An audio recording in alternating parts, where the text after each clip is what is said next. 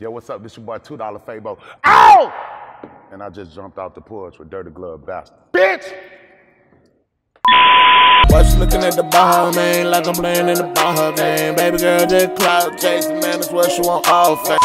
We got the legendary Fabo off the porch with us today, man. How you feeling, bro? Always good. Yeah, appreciate you being here, man. Been working on this one for a minute. Yeah, and saw last night you had a show at the Miami Lounge. Yeah. How'd that go? Yeah, it was a lot of young filmmakers out there showing their films and stuff, and I thought it went well. You know, we was filming for the DJs of Atlanta. Yeah, in the reality series with me and Nick Ferry. Yeah. Yeah, that's gonna be a new reality show, right? Yeah, it's dope. Do you know what channel that's gonna be on or what network? You know, right now they're just working on it. You know Okay. what I mean? Just trying to get it done. Yeah, I got you. How would you describe a Fabo performance? A lot of your shows are legendary. I just be trying to do something different, you know, than what the next person doing, you know. Yeah. I'm always trying to make you remember it. You feel what I'm saying? So, you know, I'm unbelievable. Yeah. Houdini. Yeah, you seem like a natural performer, entertainer when you're up there. Did you ever get nervous at all when you were first starting to perform or anything? I don't know. I guess I get nervous before every performance. Yeah. Because you never know how the crowd's going to react. Yeah. So, yeah. Yeah. What can you tell us about this Tin Man dance you've been doing? Nah, I mean, you know, Wizard of Oz, Tin Man. You know, I'm thinking about him being hit with the oil and all that. And, yeah. You know, and you're working out the kinks. That's how I feel like, you know, when people see me nowadays or whatever, you know, they see me working out the kinks and they be taking pop shots and all of that. Like, you know, it ain't that Bankhead for real. Yeah.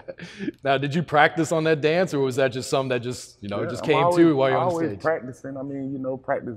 They say practice make perfect or whatever, but I mean, you always want to be one step ahead. You feel what I'm saying? So yeah, I did this on top of mountains in Japan. I mean, literally, you know, climb mountains in Japan, and I get to the top and I sit right there and you feel what I'm saying, for a while, and I get it off. Yeah. You've toured in Japan twice now, right? Man, 9, 10 times. 9, 10 times. Wow. Yeah. Well, what's the atmosphere out there at these shows when you're performing? I mean, you know, you get people who come from different villages and provinces and stuff, and you got some of these people, they you know, they take bicycles and go to train stations, and you know, their journey be crazy. So yeah, you know, it's an experience. Yeah, a lot of them are diehard fans too. You know, I would say. Yeah. All right, so let me ask you, how have you managed to stay relevant for over 15 years now in the rap game? Being creative.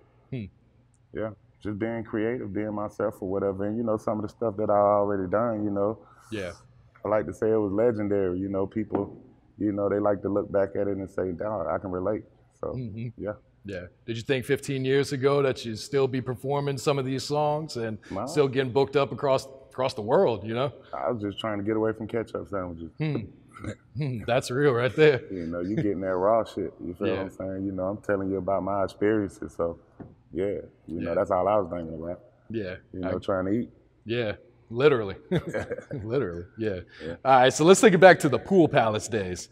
What can you tell us about the Pool Palace in Bankhead? Do the Pool Palace, be in the Rocky Hill, do that. You was making songs for the Pool Palace. Yeah, welcome to the palace where it goes down every weekend. Gon' do it for me. Yeah, I mean, you know, the palace was that spot. Like, you see these movies or whatever, like Cadillac Rackers and all of these type of movies like that or whatever. You know, you think of the palace as, you know, like one of those hubs where everybody came to this club or whatever, and it was like, and it was brewing. You could just see it brewing. This dude was coming up with his, he was coming up with his. You had Young Jeezy and them dominating the clubs or whatever, and Frahchize jumped off. Yeah. And once Frahchize jumped off, it was like it gave us that momentum, and you got K-Rab and all of them, and Lil Jon tried to get in on it, but, you know, well. Yeah. You could say that snap music was birthed there at the Pool Palace, We never called it snap music. We don't know what that is in Atlanta. What did you guys call it? We call it geek music. Geek music, okay. That's what it is. It ain't it's what it is, period. Yeah. Everybody at the Pool Palace was geeked up. We ain't never heard snap a day in our life. We don't know what the hell y'all talking about. You think they did that just because of the snaps and actual music, you know? We just didn't give a fuck. We kept doing it, you know. we ain't the one writing in the magazines and shit. So ain't nobody come talk to us about it or whatever. When we get to where we at, you know, we just try to be polite. Yeah, yeah. No, that's true. I got you. I got you. At that time, you had to be polite, but you know, times have changed now. I got you. And you got your start as a producer, right? Yeah. You were working with OJ the Juice Man and Parlay, right? Yeah.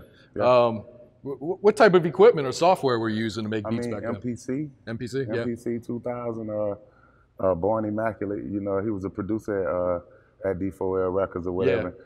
And I come in there, him and Mook B, they both had their MPCs or whatever, and they had all their sounds in it or whatever. They didn't want nobody to touch them. And when they went in the studio, you know, I learned how to work them. And I started making money off of it. Yeah.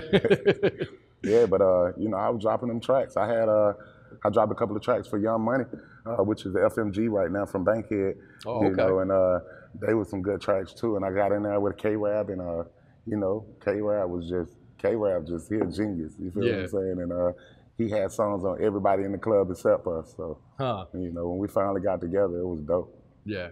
Were you rapping at this point too? Yeah.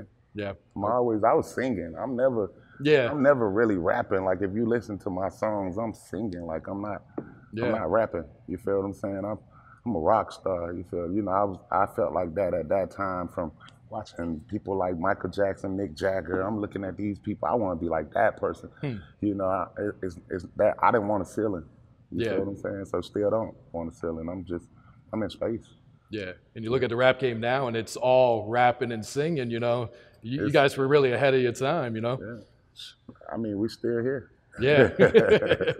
You know, but I'm loving it. Yeah. Do you feel like you get the respect or credit for starting some of them trends? I really don't care. Don't care about it, huh? Just keep you booked up, right? I mean, as long as you keep looking, that's cool with me. Yeah, yeah, I got you. You still making beats now, though? Yeah, every day.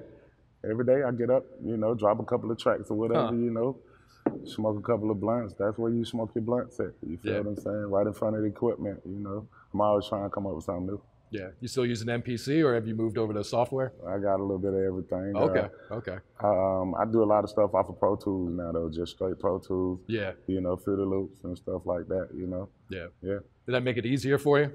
I mean, I like for it to be hard, so I'm always trying to challenge myself. I got you. I got you. All right. You were introduced to Shawty Lo through his sister, right? Man, his sister went to this program, and they was always beefing or whatever, and dudes fighting on the bus or whatever, and where we get dropped off at, and you know, we was trying to keep the peace. And then yeah, when I came back to Born Home, maybe like 6 or 7 years later, you know, I walked up in there and I was like, yo, you know, and know me. And it was just about the work then, though. But you know, we formed a relationship. I got you. What was Lo's reputation in the streets at this time? Shit, Lo's the man. Yeah. I mean, when I was in the band, you know, Lo he was the man. Like it was just like he was that dude. He had this burnt orange Monte Carlo. He'll pull up, you know, and he'll jump out. You know, he wasn't throwing the money out or none of that or whatever. It was just like what you need, you feel what I'm saying, and all of that or whatever. So he was always around, you know what I mean? And I grew up watching him, so I knew who he was. Everybody knew who he was. So yeah. And D4L already existed before you joined, right? Yeah, D4L was the clique. Yeah, and there was a bunch of members, right? It wasn't just the four of you guys, right? I used to go in the pool palace some night or whatever, and you got 14 people in the contest, and I'm like, man, all y'all together. Every time they get up and perform a song, they all together, and I'm like, I can't beat these dudes. And, you know, we had to make better songs, but I pulled it together. Yeah, yeah. And one of the first big songs you guys had was "Betcha Can't Do It Like Me." Yeah, but we had a song called "Money." With the Frahchize Boys when they jumped off or whatever. You know, we had that playing in the club too. And so people around there knew us for that. And I had the Palace song or whatever, you know, that was playing at the Libra too, because I did a Libra version. For with OJ and, you know, they was jumping off over there with Thuggy-Yo. Thuggy-Yo, my dog too. I don't know if y'all know about Thuggy-Yo. But yeah, man, you know, it was dope. Yeah. Yeah. And so talk about that song, "Bet You Can't Do It Like Me." Yeah, Bet You Can't Do It Like Me. That was a response to another rapper claiming that he had started some dance moves or something? Or? Oh, no, it was a response to Frahchize. Okay. You know, they was on TV, they was doing their thing or whatever, and we partners now. But you know, it was just at that time or whatever, we was bitter. You feel what I'm saying? But we didn't understand the business, and you know, they was on the road or whatever, and you know, we felt like they should be taken. It's just like any other nigga who's standing beside you when you take off or whatever. Yeah. But now that we understand the business, we know when a nigga take off, he gone. Yeah. You know, nigga handling his business or whatever, you know, and when he can reach back in, he fuck with you, and they did that. Yeah, yeah. Yeah, it's kind of weird that, you know, you guys were pretty cool. Yeah. You guys had songs before, then you started beefing, and now you guys are all cool again, too. We were never really beefing, but, you know, it was faction that went a little bit too far or whatever, but that was on them. Yeah. That ain't had nothing to do with everybody, you know. It was handled how it was handled, and, you know, that's what it was. Yeah. Yeah, I remember a couple diss songs. Did it go any further than that? I mean, hey, you know, the streets talk. Okay. Yeah, Parlay mentioned when I interviewed him that there was a few club fights. Parlay was just together in Arizona, man, you know. Yeah. They called me out to the spot where they was at or whatever and showed Stupid Love. They're my dogs. I always have been. Parlay, you know. I call them something else or whatever, you know what I mean, because I grew up with them. But yeah, that's my dog. Okay. Pimpin' too. Pimpin' was the first dude to do a beat on me, period. If it weren't for Pimpin', y'all wouldn't even know me. Because we went to Allen Temple. Yola took me to Allen Temple. And went in an apartment. Pimpin' was in there with his equipment or whatever. He dropped the money track or whatever. And without the money track, you wouldn't know. I mean, we probably would have still did something because we had ride roll and stuff like that or whatever, and we was already getting airplay. But, you know, I think that was the moment that everything changed or whatever because, you know, people in the club started to, you know who D4L really was because we was getting up there performing it. Yeah. No, I got you. Did you guys ever have any confrontations with the Ying Yang Twins or anything over the Whisper song? Nah, man. We just wanted to see why they was doing the dance or whatever. And, you know, when we met them, they turned out to be cool, too. Oh, okay. So that was it. Just once you guys talked it face to face, that was it. Yeah. All right, I got you. And while Betcha Can't Do It Like Me was blowing up, you were in jail, right? Yeah. What was that like? Did you know the song was blowing up while you were in there, or? No, we had did this Jonesboro South Day, and then we had this stage set up outside in the middle of the field or whatever that they had put up, and we had never performed together, and all us was together just this one time, and we did this performance, and the Access channel was jumping off, and they start running it on a loop, and I get locked up. And so, you know, I'm in jail or whatever, and everybody's like, you know, I like that song y'all got or whatever. And I'm like, what song? You know, where you see that at? You know what I mean? And they started letting us stay up late or whatever. And, you know, we called it a couple of times. So, oh, wow. Okay. Man, it was dope. It was like, there was a lot of people out there, and it was turned. So Yeah. the song kind of started jumping off from there. How big was the song when you got out of jail? Crazy. Yeah. Crazy. When I walked in the club, I was like, wow. It was at the Pool Palace. I heard it, too. That was dope. Yeah. Yeah. Did it surprise you how big the song grew while you was in jail? I mean, you know, when you seeing it on the Assets channel and the guards coming in already putting you on point, so, you know, I knew it was getting big. Yeah. Let me get my drink. Yeah. And then you guys followed up with Laffy Taffy, hit #1 on Billboard. Did that shock you? The Betcha Can't Do It Like Me was out for, what? Let me get my drink. Yeah. The Betcha Can't Do It Like Me was out maybe a year before all of that. Yeah. But a lot of people probably heard Laffy Taffy first. Yeah, but I mean, you know, we was already who we were. You know, we hadn't signed a deal. If you came to Atlanta, you know, you knew who D4L was. Like for the rest of the world or whatever, yeah, I guess you could say that. But, you know, from going from neighborhood superstars to those dudes, we already felt like we was those dudes. Like, y'all just didn't know that. Yeah. And we was waiting on Lo to get out of jail, you know, so, because it was just like everybody was just in jail at certain times or whatever. So, you know, we really felt like we was already who we were supposed to be. Because you got dudes like Jeezy came to us, and they was doing the boom, boom, clap. Yeah. And, you know, if you really, that was the first place D4L was, you know what I mean? If you really look in the video, we all in the front and we boom, boom, clapping and everything. So, you know, that lets you know where we were. Because Jeezy was like that dude at the time. He still is that dude to me, you know what I mean? And, so I think that's we felt like we was already, so we kind of, when the Laffy Taffy jumped off for us, we was already riding that Betcha Can't Do It Like Me fame. We just felt like that was part of the groove. Like, Yeah. Yeah, we felt Yeah. like that was part of the move. So, you know, we ain't see it like y'all seen it, I guess. You know. Nah, I got you. And that song Laffy Taffy got a lot of hate though as well. Yeah, I mean, you're going to get hate with everything.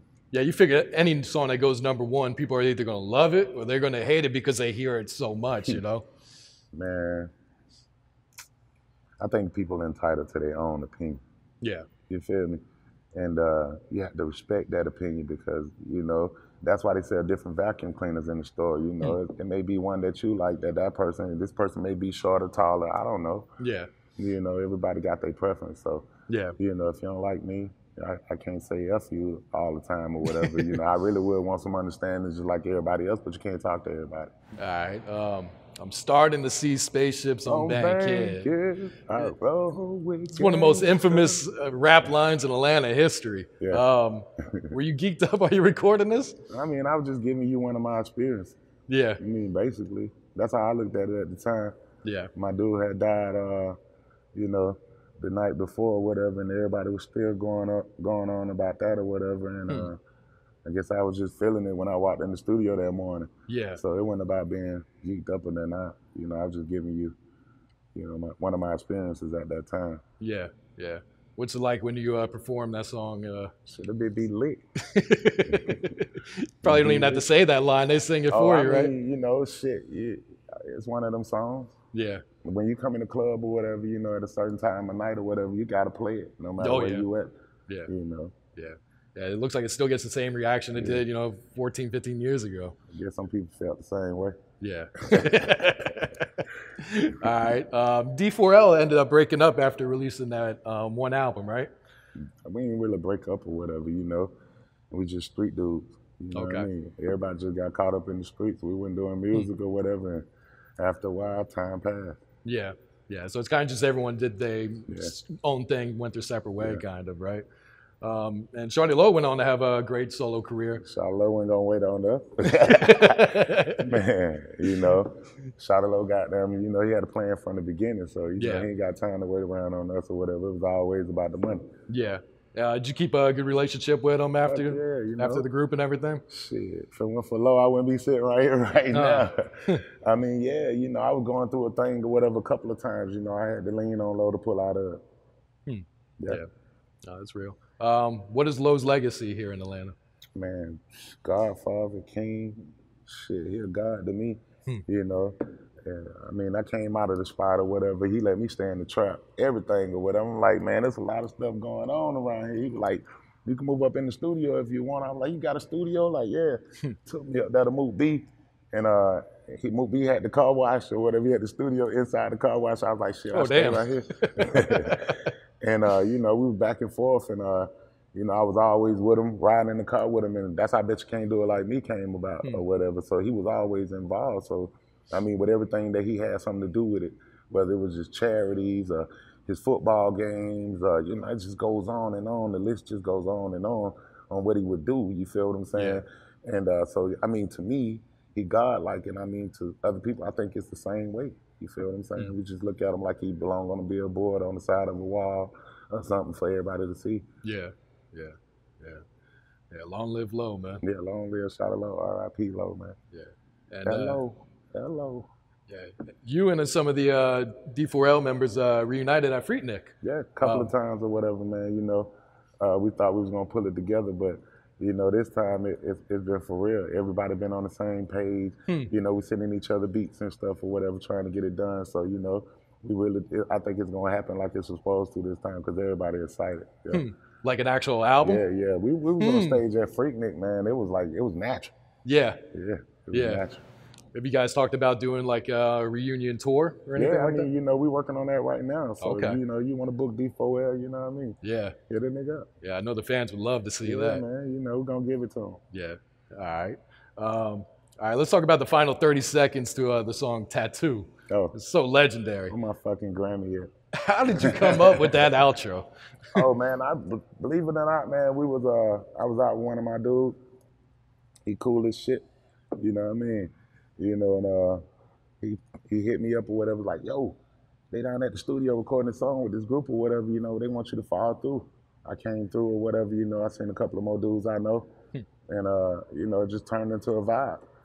I walked up in that bitch, and I think it was like 2 takes, that whole shit. Oh, wow. And I did that end part in the beginning. I literally did that when I walked right in the door. So that was the first part you did? I was already, Barbara! I was already gone, like, and that's how hyped up I was, you know. And yeah, man, and you know, it took off from there. Yeah. What was people's reaction in the studio when you laid that down? Oh man, we was lit. We was lit. Trust me, we played it a lot, you know. But like I said, it was in the beginning. Yeah. So when I heard it at the end or whatever, I was like, wow, that's dope. You know what I mean? Yeah. Yeah. No, that's a classic right there. Yeah, I like that title. Give me my fucking Grammy. And Lil Duval was in that music video yeah, man, too. Lil Duval, man. Lil Duval, hey, that's my dog, man. He good people, you know, but he still need to let me get him that tattoo. You know, I'm gonna hook him up. I'm gonna do it the Hawaiian style. You know, where they take the little needle and just chisel it into him. All right. You're the first rapper I recall wearing the white shades too. Yeah. What was your reaction when you saw, you know, other rappers and, you know, a lot of fans start wearing them too? I mean, you know, my brother got life, and he used to wear the white shades. Yeah. And when I got out of prison or whatever, they came right and got him, you know, at the same time. So it was like, you know, they bust down the door and all that shit or whatever. And he used to have the shades up on the TV or whatever, and I just remember getting up, looking at them, and I just thought about it. So when I got on, they did a photo shoot or something like that, and I had the white shades on, and they painted the shades black, you know, or whatever, and I was pissed off about that shit. So if you look at one of those D4L covers or something like that, they painted my shades black or something. So I made sure I wore them white everywhere else. You know what I mean? And you know, it's just a symbol for me. It don't mean shit to nobody else, but you know. Still got a pair? Yeah, fuck yeah. There they are. Versace. So kind of stepped at the brand a little bit over the years. Man. Yeah. All right, you mentioned working on a new D4L album, and you mentioned you wake up every morning and start producing. Yeah, Are you working on a solo album or a project right now? You always trying to CBD. You're always trying to you know. Well, I'm always not trying. I'm always doing something different. You feel what I'm saying? I'm always working on something different. You're always trying to create something different. You know. So yeah, I got a lot of songs, I got a lot of albums or whatever. I could put one out at any given time. Yeah. You know, it's just about what you want to hear, you know, what you feeling right now. And you know, if you would have been already on me, if you would have already been paying attention to me, you would have known that I always put music out. You feel what I'm saying? I'm always putting music out. Sometimes it just be out there.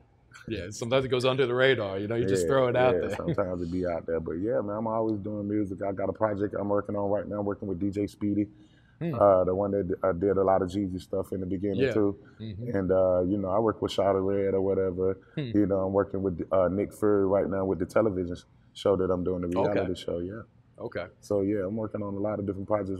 I'm actually on the Kings of Crunk tour right now too. Oh, okay. You know, how's that going? It's crazy. Yeah. It's crazy. You know, coming to a city near you. Who else is on that tour with you? Right now, man, you know, go look at my page. Go look at my page. I am Fabo on Instagram and all that. Give you something to do. Yeah, there you go. We'll have the link in the description for them. All right, and you and Corleone, King of Jackson, been working on. KOJ, that's my Ace Coon Boom. We got the Smith and Wesson right now. Yeah, that's jumping off. You know, I seen y'all interview Corleone or whatever, man. He a little bit more raw than that too, man. You know, you know, he had I don't know who talked to him before he did that interview, but he was low key than I ever seen him. Really? And man, be on turn. Yeah. But yeah, Corleone, that's my dude, man. You got them, you know, Corleone got the studio in Atlanta where everybody be at, and it's the spot. Yeah. Yeah, you mentioned you guys have enough music to drop a project together. I told you, man, we got a lot of music or whatever. We got a lot of music out there. Bitch won't leave me alone. Bitch won't leave me alone, shouty. We got a lot of music out there. Yeah. And what's your thoughts on the current music scene here in Atlanta right now? The current music scene right here in Atlanta, same as it always been. Since we came in the game, we've been fucking dominating. Yeah, just on top. Yeah, we've been dominating. You know what I mean? It's gonna always be like that, as long as we're in the game or whatever. Atlanta, the music capital. Yeah, we keep it. You know, it's always some young new talent coming out of one of our hoods. Yeah, 1 hour spots. You know, we got a lot of pain. You know, we got a lot of joy. We just want to share it with the world, and it seems like every time somebody got them giving you one of these Atlanta stories, you're paying attention. Yeah. I watched one of your recent interviews where you mentioned that you're a fan of a lot of the newer artists here, too. Yeah. I mean, you know, I like Key. Yeah. You know, I like Lil Donald. Man, I like a lot of these dudes, man, that's just jumping off. You feel what I'm saying? They got that little baby, man. You know, he really doing his thing or whatever, you know. Shout out to Future, too, for giving me that shout out. That was dope, you know, and pulling me in, you know. Yeah, that's a good look. All right. What do you want your legacy to be when you're done with rap? Oh, I don't think it's up to me to dictate my legacy. You know, I'm into so many different things or whatever. I don't think rap is gonna define me. You feel what I'm saying? So I don't let rap define what I'm doing, you know. Yeah. All right, what else you working on right now? You got the reality show? Right now, you know, you can go download that new Star Wars, you know, that I got on that, the Jedi Returns. You know, I just put that up on all platforms or whatever for you to check out. And for my geek heads, I got a song called AOTD.